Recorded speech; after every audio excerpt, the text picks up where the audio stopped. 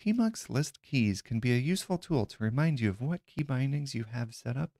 You can search and scroll through them using Tmux copy mode.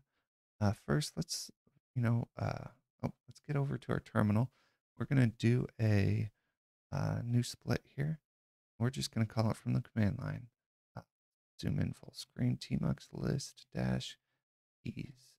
This will give us a list of all keys, and maybe we want to, do a Tmux list keys, and then grep or resize, spelled right.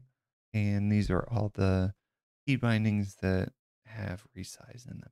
This is a little bit ugly, so a more useful thing is using the default key binding, which is prefix and then question mark, will bring us into a Tmux copy mode of the list keys.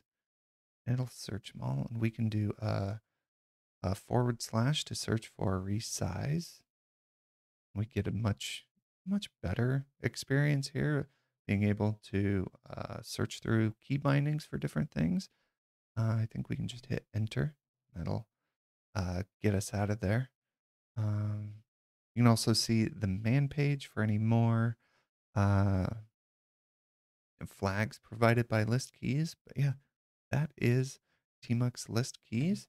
It's a handy tool for helping you uh, remember what your key bindings are. As always, there will be a link to the full playlist here and a link to the article.